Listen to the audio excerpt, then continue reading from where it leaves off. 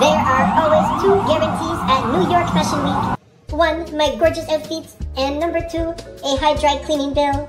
These New York streets are filthy, but that doesn't stop me from posing for all the street style photographers. They're always so excited to see me because I bring such a fun energy to these big events. Today's show is Puppets and Puppets, and for once I am not the smallest one attending the show. I got to see my talented Swedish friend Tove Lo, and I got to meet the fashion icon Miss Julia Fars. And as always, the best part was enjoying some fantastic fashion. Puppets and Puppets is the perfect mix of chic and fun, just like moi. And how divine is this Greyhound bag? J'adore! Bisous!